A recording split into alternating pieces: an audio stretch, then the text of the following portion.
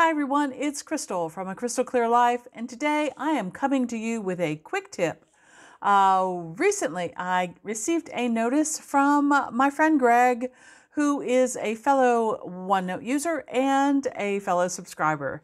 Hi Greg, and I have a tip to share that he mentioned to me that, to be honest with you, I had completely forgot about. So let's jump into the computer and let's see what that quick tip is. All right, right here on my screen, you see the January daily template.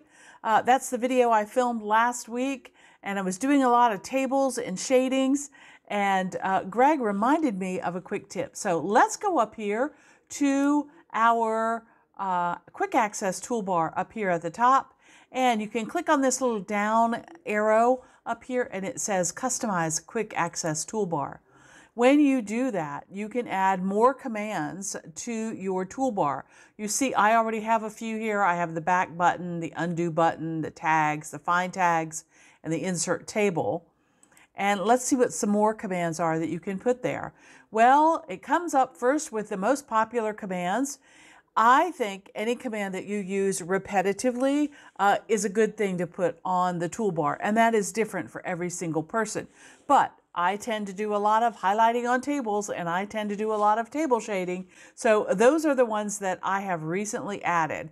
So to find them, what you normally do is you go down and you look at, for example, in this case, all of the popular commands. If that's not what you're looking for, you can click up here on this drop-down box and go to All Commands.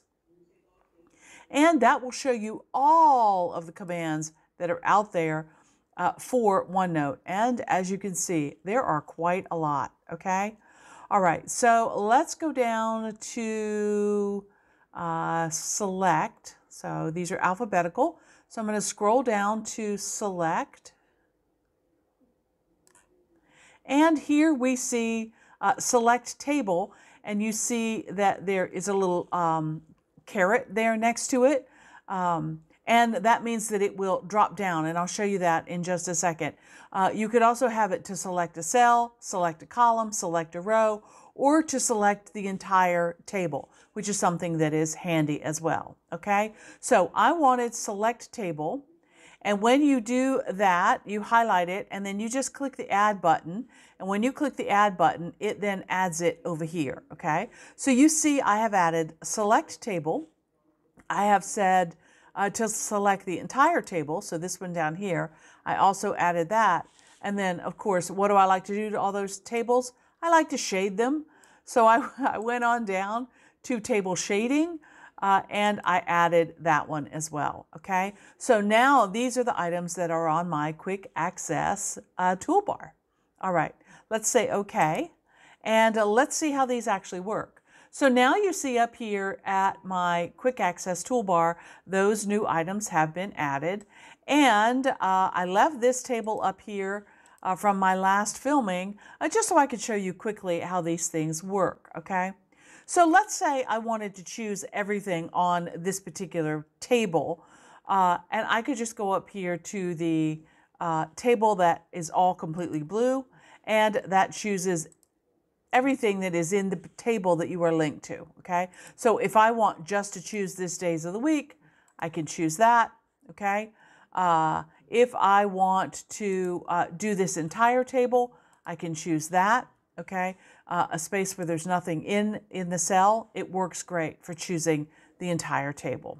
Love that feature. Thanks, Greg, for the reminder. All right, now let's say that I want to select just maybe the rows that I want to table shade. So if I go here, I can say, well, no, I want to select this entire row, okay? Let's see, let's go with this one, and we will select that entire row, and then I can try the table shading. So that's the one that looks like a bucket. So click on that. It brings up all of your themed colors, all of your standard colors, all of your recent colors, and then even the more tables, the more colors table that you can use, okay? So let's go up here and let's just choose a standard blue, and we will do that. And then I can come down here and again, choose this whole row and table shade, okay? All right, so quick way to get to those things that you use the most is to put them in your customized bar up here at the top. Well, hopefully you found this helpful. Can't wait to hear what you're going to put in your ribbon bar up there at the top. Thanks for hanging out there with me for this quick tip. And thanks again to Greg. If you have any comments or tips that you would like to leave that you think would be a good idea for me to film as a quick tip, go ahead and leave them in the comments below. Remember to like and subscribe. Leave me a comment if you'd like. And until next time, okay, bye.